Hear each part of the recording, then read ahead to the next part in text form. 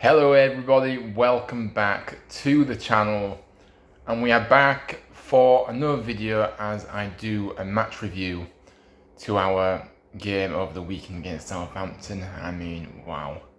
First and foremost, what a game this was. Unbelievable entertainment. You know, both teams trying to attack, you know, just going at each other, and it was just a brilliant advert for the Championship. And look, this kind of proves what I say a lot at the time. Yeah, the Championship is the best league in England for me because anybody can beat anybody, and plus, when you see teams that are up against each other like this, obviously one right at the top, another one obviously near the bottom, you don't see that in the Premier League in terms of teams at the bottom maybe putting up such a fight that we did. But anyway, I'm just waffling on right now, but yeah, honestly, this game was special. And now obviously I've had a few days now to obviously kind of take everything in. Obviously, I think on the day of the game, obviously after the game, it's always kind of that you got to just kind of think about things and obviously just clear your mind. Obviously, it's always hard to take, isn't it, after a defeat like this? But now a few days have gone, I reflect on it very positively, let me tell you, because my goodness, we pushed Southampton all the way. You know, Southampton, who are one of the best sides in the division, we literally took the game to them, and the game plan and everything was just superb. The effort, the passion, the commitment, it was all there from us, and I'm honestly so proud of the lads of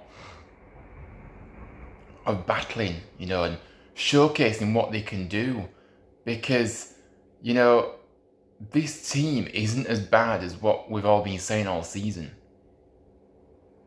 You know, I know people have said you will lack a lot of quality. Yes, we do, but this just proves that we have got a good core group here. Yeah, we need, you know, not saying we've got the best side, but, you know, we've got some good players in this team.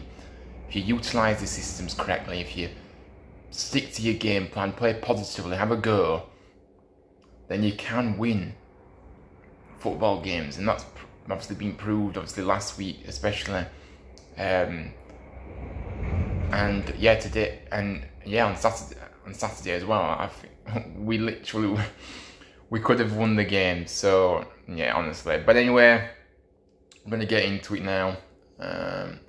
Before we do get going, obviously, please make sure you smash the like, subscribe if you're new, and comment your thoughts down below on what you made of this game, because I'm sure we've all got a lot to say about it, because honestly, it was just incredible. Nobody anticipated a high-scoring game like this. Absolutely not. And we certainly didn't expect to go to Southampton and score 3 goals, that's for sure. But yeah, it just proves what you can do with a change of mentality and, you know, instilling confidence in these players. And I think Worthy's done that absolutely to a T since he's took the reins temporarily. But yeah, let's get into the lineup then. So obviously when we saw the lineup, obviously notable absentee of Balka, Helik was missing. Obviously too soon for him. Obviously he's in training, so I think he should be in contention for Wednesday surely now. It was a massive blow to, you know, for Helik not to be back for this game, because obviously we know how big of a player he is for us at the back, and also going forward, let's not forget. But at the back, he's solid, reliable, and I know it's all ifs, buts and maybes, but had we have maybe had the likes of Helik and Balka, would we have maybe defended Southampton's goals a bit better? We don't know, do we? But I just think with Helik at the back, you really do set the foundations there with him in that back line. So yeah, it's one of those though. Balka, yeah, he obviously missed the game through illness. I mean, the second time he's been ill in 2 weeks. I mean, He's just unbelievable, isn't it? I'm not sure what he's picked up now, but yeah, I mean, I just thought, what on earth is happening? But it's one of those. Obviously, he missed the game. Radoni and Kasumu came back into the fold, into the starting 11 after their illness last weekend. Nakayama obviously came into the side, obviously, after returning from the Asian Cup as well. I mean, if you look at the formation, let's go through the team fully now. Obviously, Nichols in goal, Nakayama, Lees and Pearson as the back three. And then we had Brody Spencer and Kasumu on the wing with Hogg and Matos in the middle. And then we had three up front, Sorba Thomas on the left, Josh Cromer down the middle, and Jack Radoni on the right. But yeah, obviously, I thought this was a good lineup. Obviously, probably the best lineup we could have fielded anyway, just to begin with. The different formation as well, I noticed, obviously 3-4-3, which you could see that was, you know, a very attacking formation. It wasn't a, you know, free, what did we play? 3-4-2-1. Or what was the formation? I can't remember now, but obviously it wasn't the formation that we utilised under Darren Moore, because to be honest with you, his formation was so predictable. I've already forgotten how he used to set up the team. I just used to know that he used to have 5 at the back. Well, 10 men behind the ball and 5 at the back, so yeah. So yeah, slight tweaking formation. But yeah, like I say, let's get into the game. So obviously the first half, I mean, wow. This first half was incredible by us. The game plan, how we played, we nullified Southampton. We kept their forwards quiet. We didn't allow them space. We really pressed them. And it was superb. The first half, I don't think, obviously, it was brilliant from us. We set the game, we set the tone of the game. We took the game to them, and we really did showcase what we could do here. And obviously the goal that we scored, first goal we scored, brilliant piece of play. It really was. Obviously Sorba takes the ball forward and obviously sprays it out to the left of Spencer. Radoni making the run in down the line. Gets the ball, passes it across with pace, great delivery in. Goes all the way to Sorba Thomas and strikes it beautifully into the back of the net. 1-0, obviously 36 minutes on the clock. And yeah, great goal, great team goal, great build-up, positive thinking play. And we just kept going at them throughout this thing. We just kept going and going and going. It was just, you know, if you're going to lose a game, I think you lose it like this. Put it that way, because yeah, we don't want to lose the game. But if you're going to lose the game, leave it all out there on the pitch. Give it your all, give it 110%. And keep, you know, playing positively and never giving up. And that's exactly what we did in this game. It was just a joy to watch. I know that obviously Worthington said before the game, obviously in his press conference, that we weren't going there just to sit back. Let me tell you, we didn't sit back at all, and then some. We absolutely went for it. We did. And you know, I think we played better than I expected us to. I thought we'd play well, but I didn't think we'd play as well as this, to be honest with you. But yeah, again, it just proves what you can do with the right mentality and the right approach to games. And yeah, just go out there and give it a go, you know. So it's a brilliant first goal, obviously. We deserved it as well in that first half, because we really did play well, really strong, and we were better than them in that first half, no question. So yeah, and then obviously another fantastic goal here for the second, just on the stroke of half time. We couldn't believe our luck. But yeah, I mean, obviously Radoni obviously flicks the header on from Lee Nichols' goal kick. Then obviously stretching Brody Spencer managed to find Thomas, who obviously then gets himself sets himself in motion. The pace, the skill, breezes past the likes of Kyle Walker-Peters on his way, and then into the penalty area he goes, pulls it across. Kasumu there, ready to pounce, smashes it home. Brilliant finish. And this finish was really good. And I've questioned Kasumu in the past about his composure in front of goal, because I think he's been quite poor. And this was a harder chance than what he's had maybe in previous games, in terms of opportunities. So the fact that he was able to hit the back of the net with that was a great strike. I think, again, I just think it goes back to the fact is that Worthington's instilled confidence in this group, and Kasumu showed his composure in front of goal, and he, brilliant. So yeah, half time, obviously we see out it at 2-0, and yeah, we were literally in dreamland at that point. I just couldn't believe what I was seeing, really. I think, like I said, we just kept going. We just kept going forward at every opportunity. So positive in that first half. Like I say, we didn't give them any time on the ball when they did have it, because obviously they did have quite a bit of the ball too, because they do like possession, but their forwards was limited to half chances, if that, and I just think they were very quiet. We got stuck in, and we didn't give them time, and it was the perfect half. The game plan and everything was superb from us. So yeah, brilliant half. Obviously the second half, yeah, I mean, the start of the second half, I think, is what really cost us in terms of the result. Because obviously we did have that cushion.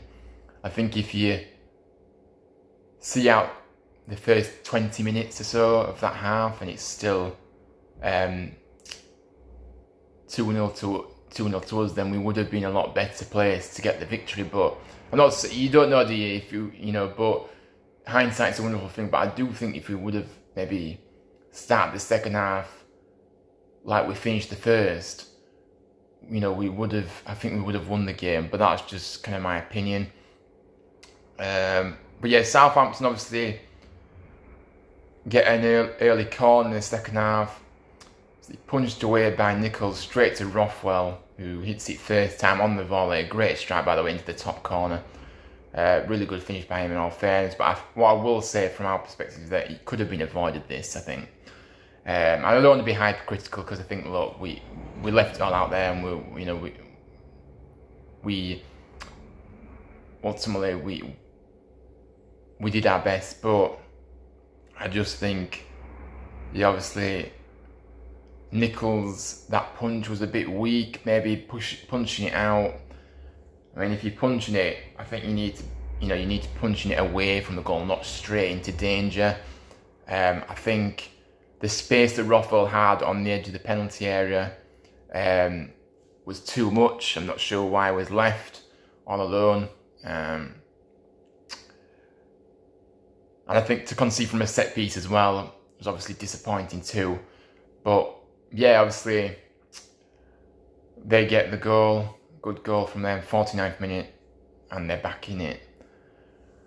And then Southampton started to step it up a bit then. I think that they started to find their rhythm fully in terms of their passing. David Brooks obviously gets onto the ball, beautiful pass through to Rothwell, who again is through on goal, loads of space, and he wasn't missing from there. Good strike from him, strikes it past Nichols. Like I said, I think the defending was questionable. The amount of space that it was allowed. And obviously, then at that point, you know, 2 goals within the space of a minute or so. And you think to yourself, yeah, this could where it runs away from us now. But you know what? This is where I have to credit the lads again, because we showed real character after, you know, obviously conceding them early goals.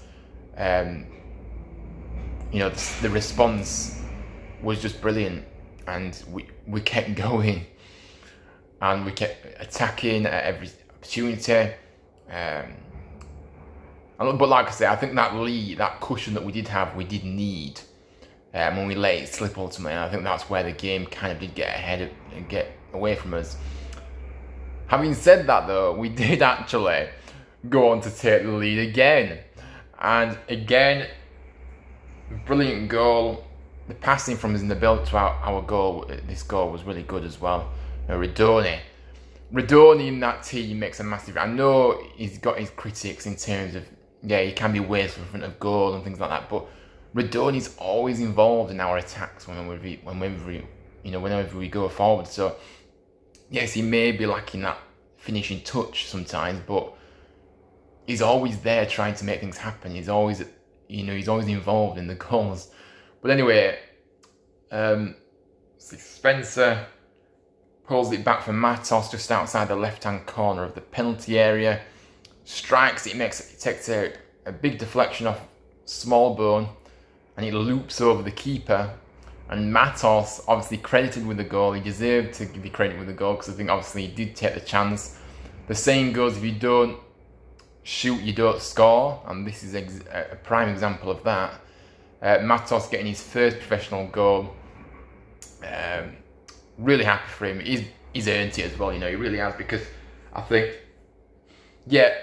he's just impressed since he's come through the door to me. So I've really liked what I've seen, and he's just got better and better and better the more we've seen him. And I think it's a case of now with Matos is that the more we see of him, obviously the final 15 games left of the season, he'll keep improving the more games he gets. So, and like I say, he's always going to be starting for us, because he's shown what he can do, and he's really cemented his place in that starting 11 now already, within the space of a few weeks since he came through the door.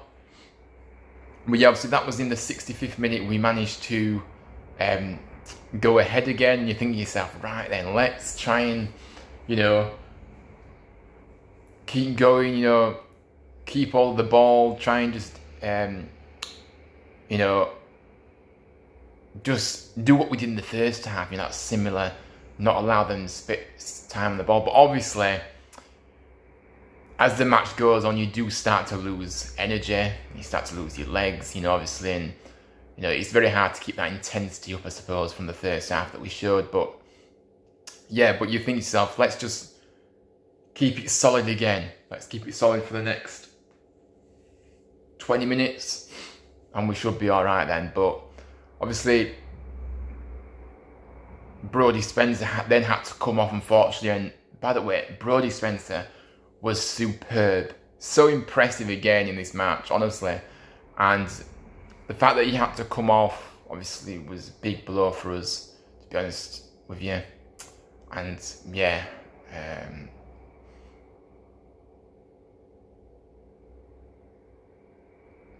it's one of those, isn't it, really, in terms of that. Obviously, who came on for him? Ben Jackson came on, and I think Ben Jackson kind of struggled to get up to speed with things, really.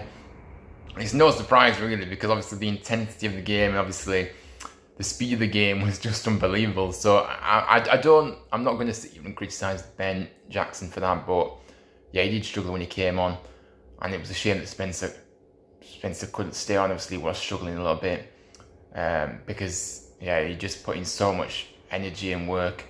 And I think he kind of took a knock, to be honest. I think that's why he came off, from what I remember. Obviously, Pat Jones came on for Koroma in the 77th minute. Obviously, Koroma put a massive shift in again as the central striker for us.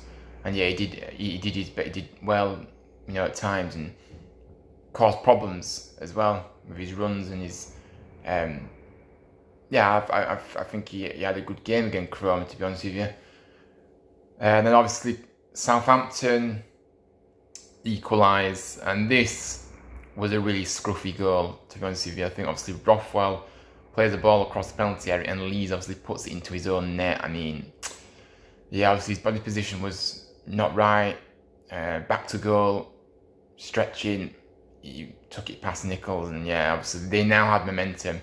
Obviously 3-3, 80th minute, plenty of time left, and you know, it's just one of those, you kind of feared the worst at this point. Then obviously they took the lead. In fact, I think, just have a look here. They took the lead courtesy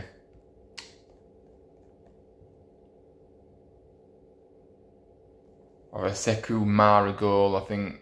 Yeah, obviously good quality. This guy is a brilliant player, obviously. And if you look at it, the subs that came on for Southampton were the ones that made the difference. You know, that just shows the strength and depth of their squad. And then obviously into injury time, they managed to get another goal.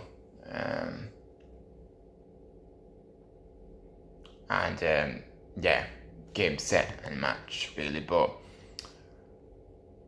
obviously final thoughts of this game though. Look, I go back to what I said earlier. The performance that we showed in this game, the players should take a lot of confidence from.